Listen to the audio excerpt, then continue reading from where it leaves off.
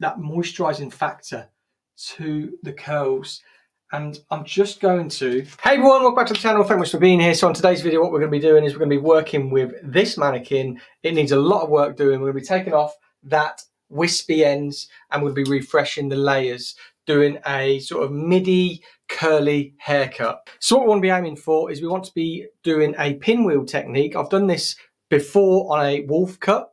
So this is going to be taking into consideration the natural curl pattern, but how much we're going to be able to cut off as well to create a really simple way to cut curly hair. So when I come to explaining the section pattern, I'm going to be using my trusty head mannequin drawing things here, because what these are going to give me, they're going to give me the ability to show people who can't necessarily see on the mannequin head, but can take it in better when it's drawn in front of them. So what I'm going to do with the mannequin today is I will wet her down. You can see she has been absolutely battered. A lot of frizz, a lot of unevenness, and some really, really wispy ends.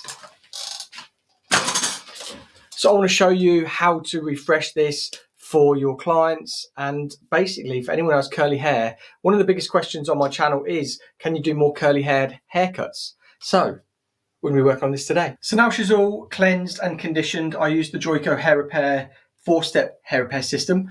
So what this is a 4-step process when working on treating hair. We've got a clarifying shampoo. Reason I used clarifying shampoo, the hair was, it just didn't feel right. And this could be one of the mannequins that could have been down here when my studio flooded. And it's just flooded recently again. So just some early news. I'm going to be getting a new YouTube studio. Really excited, really custom made. It's going to look really cool. But what it will bring you as well, I can be bringing content so much more frequent, lives. Yeah, it's going to be an absolute game changer. So this mannequin just felt like it had been in a flood, and her hair felt really sort of dry, just mean, to be honest, horrible. So yeah, clarifying shampoo cleansed away all of the impurities, say product buildup and everything like that. Cuticle sealer will just, it's an acidic pH, so what that does is it just slams the cuticle shut, making sure that we keep all the goodness in. And then we do a reconstructor, which is a penetrator, goes in, reconstructs. And then for this hair, what it needed was hydration, so we finished off with the hydrator, which is just there. So that is step 4. Up in the salon, I've got steps 1, 2, 3 and 4. Down here I've got steps 2 and 4 for display purposes really. But yeah, that is what we've used on her today. And I'm basically detangling, look at all that, detangling with a pintail comb. That's how good the condition is. So we're going to get straight into the sectioning pattern just here, and then join me back for the haircut. So basically what we want to be doing is, we want to be working from this top here, and we want to be coming out. So just so we know where that is, that's the middle. We want to be coming either side of that middle, so we can go into the nape, and then to there, so to the top of the ears. And then we get rid of that middle piece there. So we've got section, section, section, section, section. And again, if we're working from here, we'll be coming there, to there, to there, to there, to there, to there. Opens it all up. And again, if we're working from here, down to that nape, to the ear, say to the recession, and then same on the other side. So a really simple section pattern. I will link the wolf cut that I did here. I'm not going to be using the same cutting technique. I think I back cut that one to create loads of texture. This one is going to be cut with a straight blade, creating really nice hard edges, but softened off. So let's get into the sectioning pattern. Let's grab my pintail again. And like I did on the back, I'm just going to draw a middle back section down, just so I've got some balance. And then basically from that high point, drawing down into the corners of the nape. I will show you, don't worry.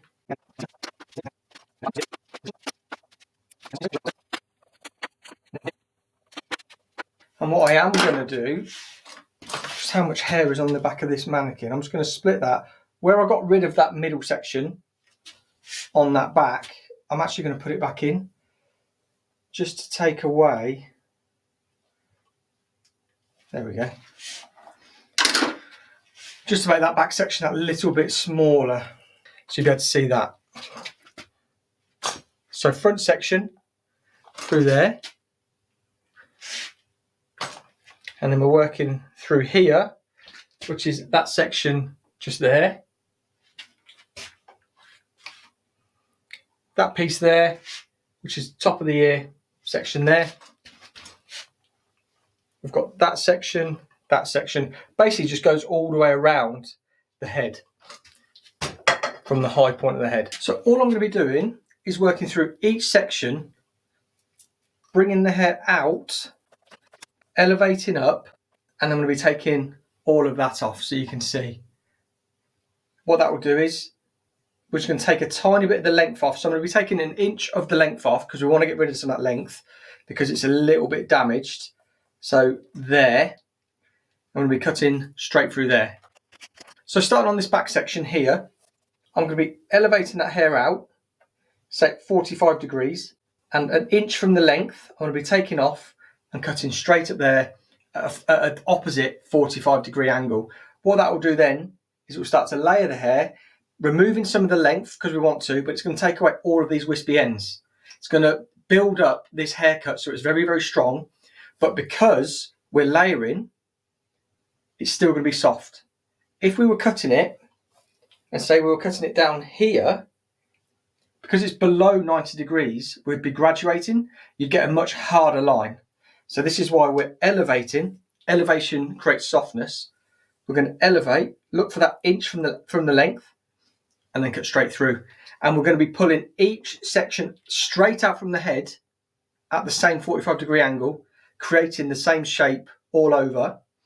And then when it comes to when we're taking all the clips out, I'm going to take this top section through here in a little diamond, pull straight up the ceiling, and then if there's any irregularities, just trim those off. There shouldn't be. And then what that will do is it will just make it sit that much better. So where we're going to start is this back section here. We're going to be working with an elevation of 45 degrees, straight out from the head, and we're going to be taking off at the opposite 45-degree angle. So our fingers are going to be 45 degrees that way, and then the angle of the hair is going to be 45 degrees that way. So we're looking for taking some of the length off. We're looking to take off 1 inch through there, like so. This is going to give us a layer, so it's going to create softness in there, but it's going to build up a lovely shape to complement curly hair. We're going to be removing all those ends, those wispy ends you've seen at the beginning, because we're taking off 1 inch of the length, and we're taking off all of those ends throughout the mids, which were creating that sort of wispiness. So I'm going to take out that section. If it's easier, you can get that section previous and clip that out of the way so you don't pull any to it. So again, this section here, we want to pull straight out from the head, from that section. We want to elevate 45 degrees. We want to find that inch that we took off with the length. We want our finger angle the same. Now if we were to cross check, just to make sure we're working the same, we get rid of that top piece just out the way for now, and go into the bulk of the hair. We'd want to pull out,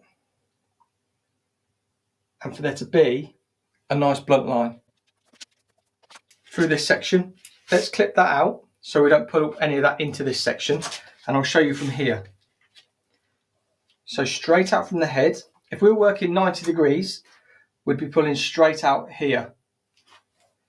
But we're working on an elevation to create softness. So 45 degrees, we want to look for that inch of the length that we want to take off.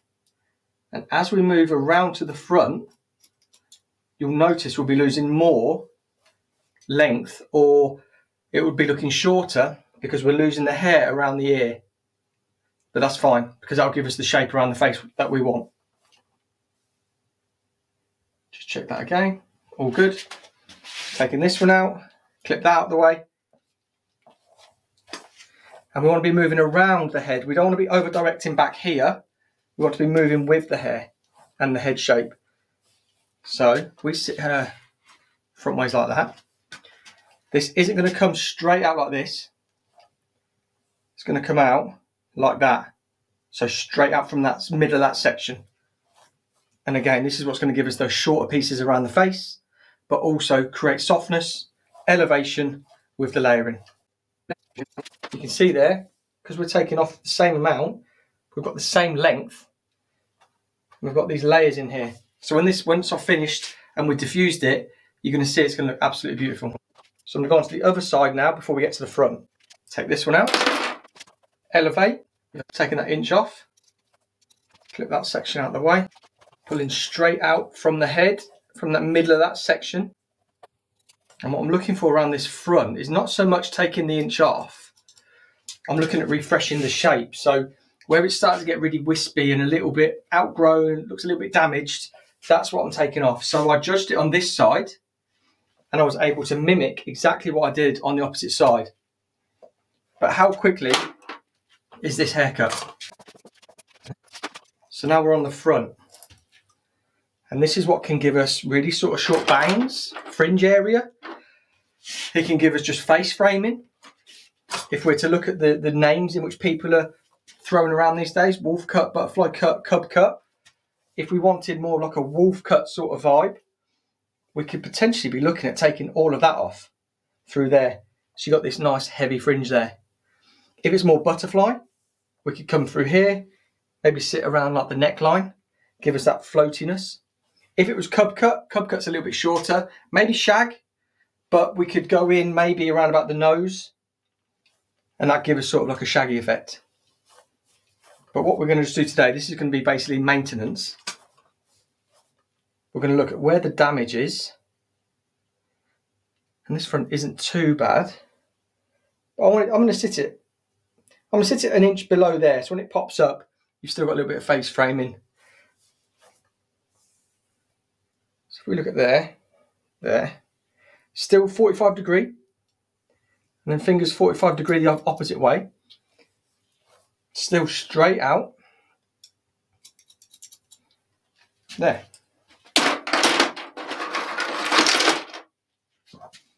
So let's just comb out.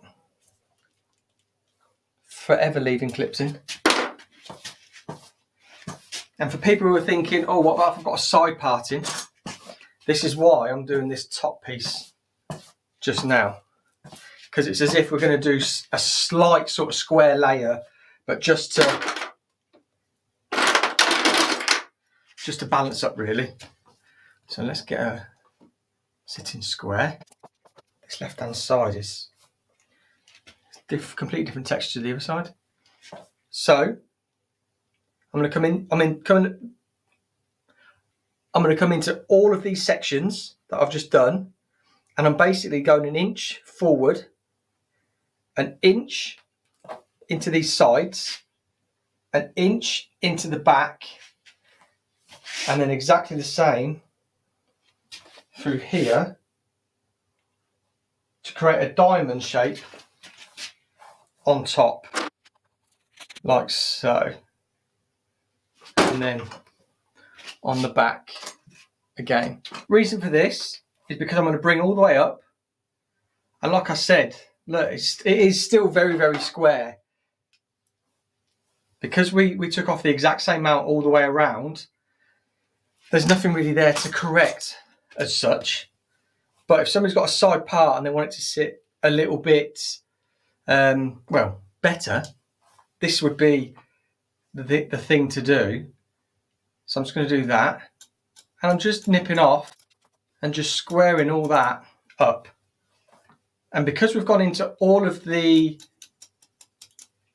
sections, it's going to fall all the way through all of them to create softness, but link them all together. And if you want to take off more length, this would be the time to do it.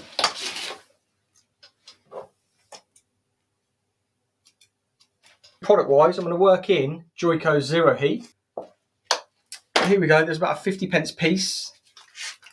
If you had the sort of a ping pong ball flattened in your hand, that's the amount that I'm using today. Joy gel medium. I've got the size of, not as much as a 50p piece, I suppose 10p.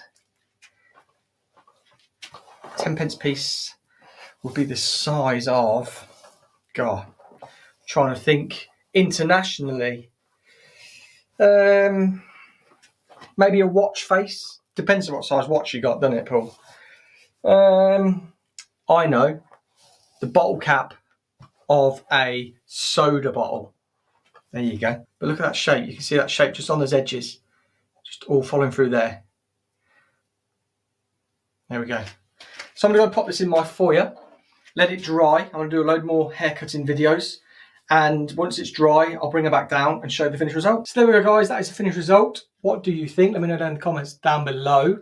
But you can see we've got a lot more balance, a lot more symmetry, and just a healthier looking head of hair. So it's still very quite compressed curls because it's just been left to air dry.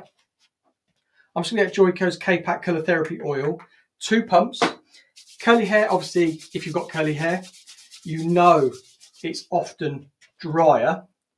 So I'm just going to work this through and just softly pulling those curls out, not raking them out, but just working this oil through.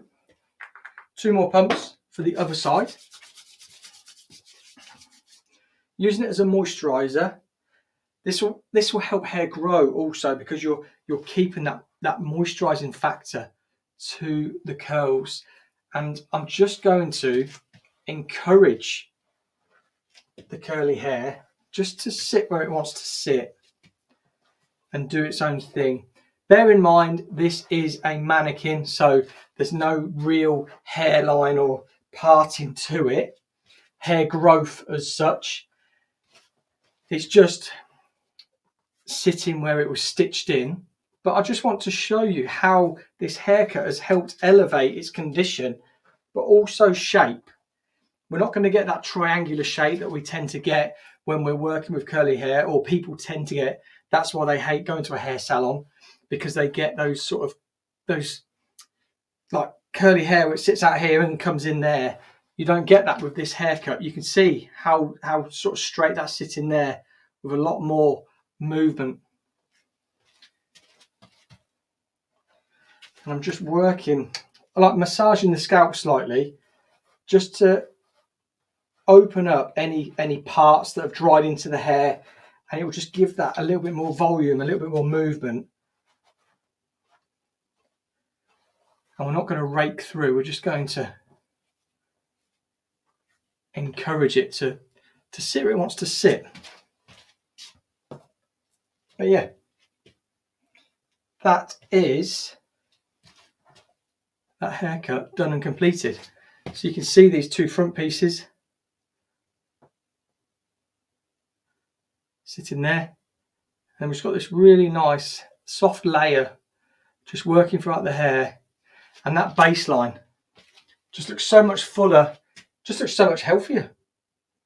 So if you've enjoyed this tutorial, let me know in the comments down below. I'd love to know if this has helped you in understanding how to sort of cut curly hair on your clients. If you're someone who has got curly hair and they've always struggled with getting a nice curly haired haircut, this is a method that I would definitely recommend somebody do on you. And yeah, hit the thumbs up button, the subscribe button, and again, let me know in the comments down below if you enjoyed it. And if you have really enjoyed it, you want to support the channel, click the little join button next to the subscribe button and see what I have to offer there. Thank you so much for watching, and I'll see you on the next video.